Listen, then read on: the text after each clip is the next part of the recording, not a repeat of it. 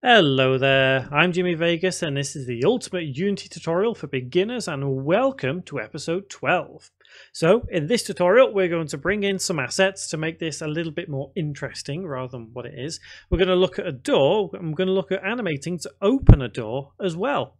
So first and foremost, what I'd like to do is go into the objects folder and bring in a couple of assets. So I'm going to bring in door and this small town, which you can get on the website for free. Head over there, downloads and assets, and you can download it right there. So all this basically is just a nice little kind of town thing going on, and I'm just going to use one of these assets for now. So I'm going to use this house 3. So I'm going to place it just over here.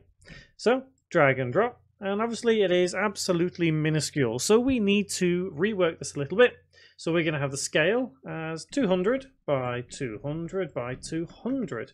And we can already see just how much this is working. It's a nice size. So let's deal with some colliders. We've dealt with a few colliders before, but now let's get into something maybe not too complex, but a little more complex than what it is. So as it stands, this particular building has no colliders whatsoever. However, it's made up of different parts. And we can see here, these are all the parts. Now what we need to do ideally is attach a collider so as we can still get in. If we were to attach a collider to every single object, whether it be a box collider or a mesh collider, we would not be able to enter this building just because of the way the colliders work. So what we would need to do is select every part of the building apart from doorway. So we would exclude this section right here. Then we go to add component and we can tick box collider right there. And what that will do, as you can see, is surround the building in a box collider. However, we'd still be able to enter this building. But on the flip side of that, we'd be able to enter the building through the wall. So we now need to edit this and add a couple of, how can we put it, cubes. Cubes are so handy in Unity, it's unbelievable. So we need to have basically cubes as colliders here and here. And we can do that by going on doorway, right click, 3D object and cube. And it's just a case of bringing the cube into place, if we can find it. Probably need to, in fact, what I'll do is I'm going to drag the cube out, decrease its scale, I should say, to 1 by 1 by 1. And then re-add it to doorway so it aligns nicely. Then bring it into position. May take a little bit of working, but generally you shouldn't have too much of a problem. So it aligns there nicely. Bring it here. We'll need to turn off the mesh renderer as well in a second, but it's just a case of moving your camera around, stretching on the X to probably about 0.06, no, about 0.01 maybe. Yep, that looks fine. And stretching on the Y to probably about 0.0, no, not Y, sorry, my bad, I've realized it's flipped the other way, isn't it? So it's this way. 8 is much too big, so we just need to change that to probably 6, maybe 5. Yep, that'll do. And we're going to intersect that with the floor just a little, and then turn off mesh renderer. Control, press D, bring it over to the other side of the door. And I guess you could always bring it outwards slightly if you wanted to. Again, that's entirely up to you. I'm not going to rename them because they're always going to be stuck inside doorway. However, let's now just make sure these colliders work.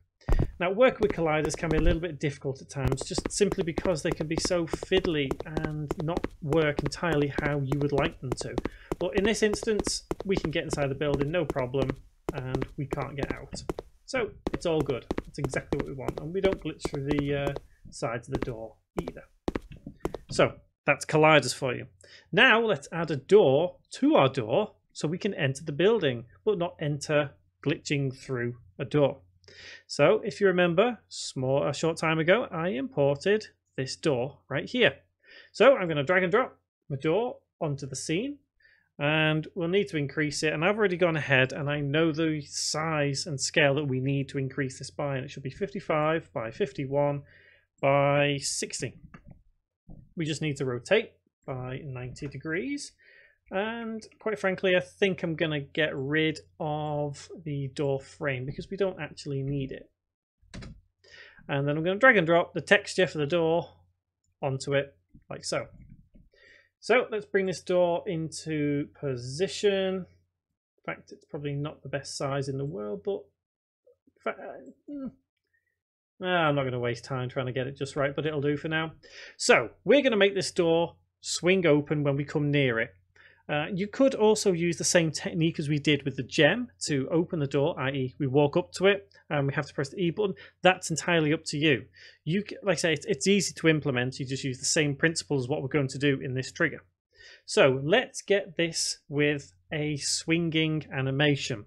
What we need to do is initially set up a swinging point, i.e. a hinge. And we can do that by adding in a cube. Yet again, like I said, cubes are incredibly useful. So right click and 3D object cube, and this cube itself needs to be dragged out, so probably decrease the size once again, move it into position about there.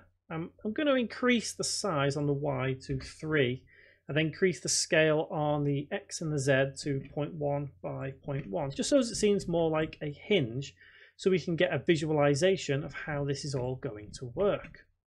So I'm going to bring this to about there, so as it's in place nicely, where you would expect a hinge on a door to open. And then drag the cube onto door, right click, rename, call this door hinge.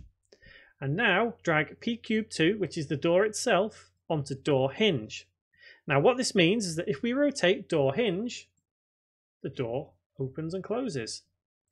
Last thing we're going to do is turn off mesh renderer on the door hinge because it's just a cube. We don't want that to ever appear unless you have an actual hinge rendered. So set this back to 0, and on pcube2 add component box collider again just to stop us glitching through the door into the building. What we're going to do now is we're going to create that animation. Now we've dealt with animation component before, so let's now deal with the animator component. And I'll explain a little bit more as we go along, but it works roughly the same way. So select door hinge, click on animation, click on create as we've done before, and we'll call this open door village. Now I'm just going to have this called village 1. So this is open the door in village 1. It's just as simple as that, but we need to remember that name as we've done previously. And click save. Now, we've dealt with animation. I'm not going to go through everything all over again, but obviously we do need to set the keyframe on the Y on rotation. So there's the keyframe, and I'm going to open it over the course of 1 second. So 60 frames. So by the 60th frame, I want my door to be there. Perfect. Stop recording. Project. And now, again, we just need to make sure that the actual animation, in this case, open door, village 1, untick loop time because we don't need it. And remember I said it works in the same way as animation. Well, if we double click this here, door hinge, this is called a controller. This controller contains the animation in a different visual way as what animation component does. So we can still use the same sort of code, it's just that we see it here rather than in the inspector panel. So let's get writing that script. Let's head to our scripts folder and let's right click, create, and I'm going to create a folder now specifically just for this village script. So every script that we use in this village will be contained within this particular folder. So village 1, and I guess you can call this whatever village you want. I don't have a name for it, but you can call it a village if you want to, whatever you want to call it. Right click, create C# script. And we'll call this door open house 1. So, like I said earlier, what I intend this to be is if we walk up to the door, it has a trigger that opens the door automatically for us. If you want to do something different, this is where you would basically write the script similar to what we did with the collect gem. Now, I'm going to click up here on collect gem. And remember, it's going to be the same sort of code as all this here. Getting this player casting setting, the action button. Instead of collect sound.play, you would have the door open. and play the animation right here if you want to do it that way. So because I'm doing this trigger, I'm going to get rid of void start and void update, and I'm going to have public game object and the door semicolon.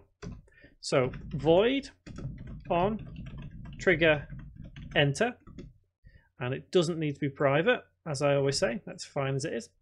And what we need to do is basically play that animation. So instead of relating to the animation component, we relate to the animator component in the same way. So we can go this door dot get component, and in spiky brackets animator, not this door, it's the door, isn't it? Animator, open close bracket, dot play, and in brackets and quotes the name of our animation. Now if you forget the name, you can always go to that animation, click on it, press F2 and copy that actual name. That way you avoid any spelling errors. Quote, close bracket, semicolon, and at the same time we need to disable the box collider, or rather the box collider. That's because we're doing trigger, aren't we? Sorry. So this dot get component, and in spiky brackets box collider open close bracket dot enabled equals false semicolon, and save. So we're going to edit a little bit more of this script in just a moment. We're going to make sure it all works first. So what we need to do is add in a trigger just down here near the door, that when we walk into it, it opens the door for us. So game object, 3D object, and cube. And let's place this cube about here and stretch it across the door on the X, about there.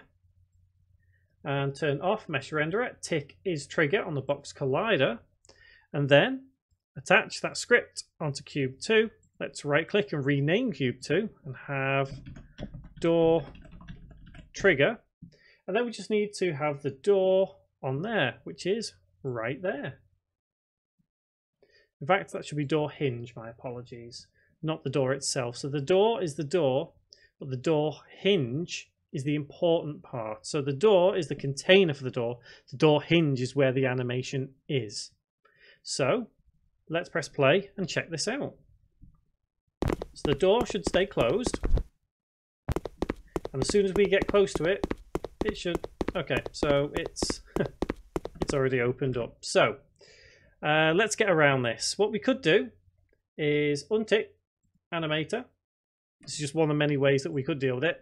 And on trigger enter, all we do is the door dot get component, open spiky brackets, and it's going to be animator, open close bracket dot enabled equals true. Sorry, not false. It already is.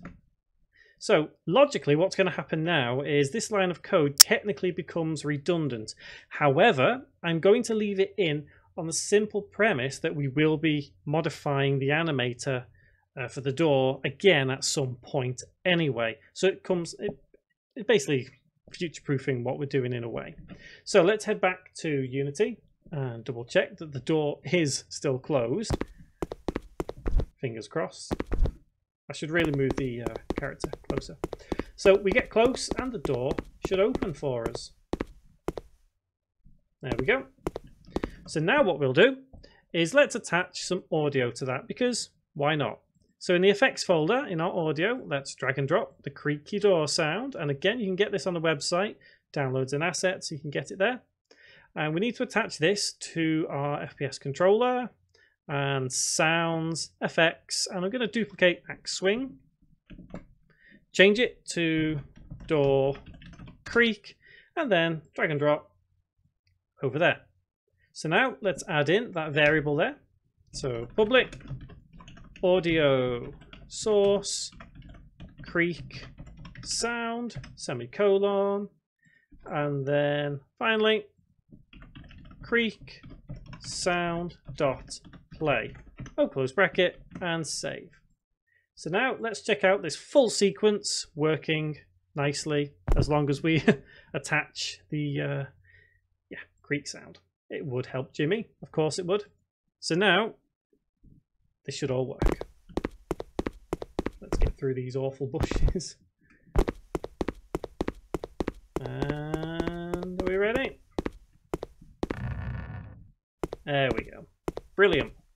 So you can see what we've done here is we've created a couple of different things, but we've combined them nicely to create one single effect. And that is what game development is about on a whole. You create different things here, there, and everywhere, and they all come together to create something awesome. So next tutorial, we're going to build up this village. We're going to sort out the fence around it. You know, we'll bring in some rocks, a path. We'll deal a lot more with environment because these trees, not entirely convinced by them, so we're going to bring in some cool and awesome looking trees. I will also start looking at the HUD. And I don't mean HUD as in the hood of your car, I mean the UI that's on the screen when we play the game. So, guys, until our next tutorial, thank you very much for watching.